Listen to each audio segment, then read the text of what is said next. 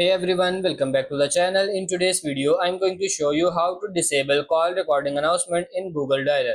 It's really simple and easy. For this, first of all, you have to open your Play Store or App Store depending on your device, and then you have to make sure that this app is uninstalled, which will uninstall the most recent version of the app, and then tap on these three dots in the top right corner and disable auto update for this app. This will ensure that Google Dialer is always on the old stock version. This is necessary because Google may correct this workaround in a future version of the app to disable call recording announcement to the Google Dialer.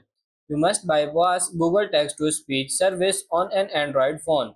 To do so, install this TT Slacks app, which is a free app that allows to use a custom text-to-speech voice engine subsequently. Pick the text-to-speech output option. This page this page can also be accessed by selecting additional settings, languages and input, and then text-to-speech output. Tap the desired engine and then pick the TTS Lex application. And finally, it's recommended to clear all cache and data from the Google Dialer app.